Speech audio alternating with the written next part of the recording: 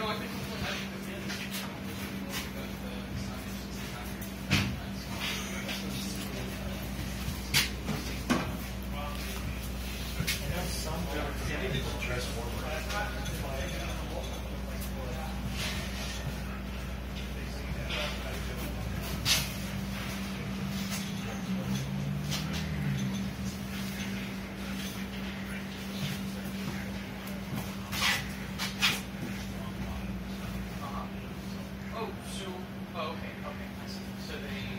they don't want to do something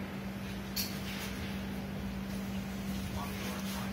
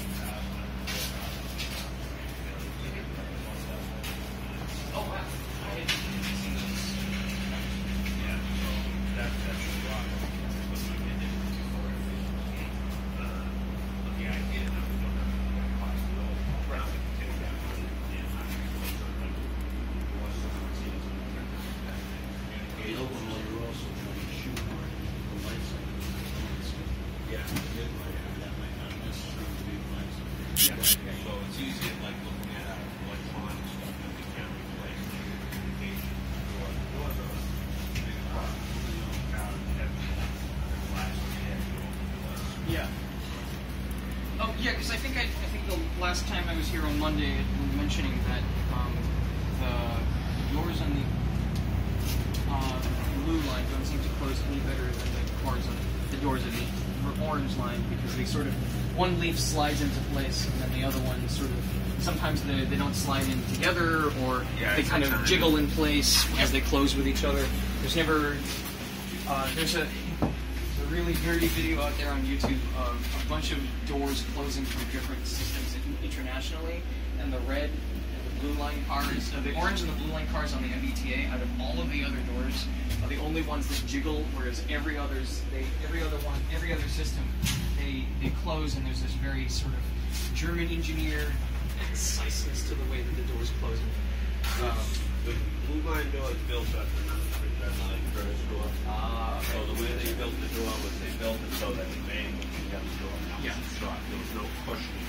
Okay. We were working with Northern, it was a German company, because they have a cushioning, so it slows it down the stocks. So these doors are linear actually. They'll slide. They come down. They're completely different. okay. So that, looking at it, what we found on the blue line was that there was a lot of manufacturing inside. We found connectors up inside the car ceilings that weren't connected, they were just plugged in but weren't locked. So what we're doing is we were going through all the cars and we're pulling the ceiling. So it's about a 3-day process for each car. We're seeing what areas the doors drop way down. If I were working at the MBTA social media department, I would be doing an interview with you and asking these types of like dumbed down questions. Because this is the kind of that's like, a good idea. I mean, like just this casual, like here's the state of the line kind of thing. Because the only shit that you hear about is the muckraking that happens at the FMCD meeting, and then like whatever Nicole from the Globe can muster up in an article that's worthy of going to print. Whereas like I don't know, these are like small detail things. I feel like it's a lot of little things happening behind the scenes. A lot of people. There's a lot of work that happens. It doesn't get to that. Right. Yeah, I'm trying to make a case with the FMCB that like these are the sorts of, I mean, like it's not cheerleading. Like the MBTA doesn't need to be a cheerleader for itself, but in a way that it's not currently. It's taking credit. Yeah. Call it whatever you want. It's taking credit for all the work. Yeah. Other systems.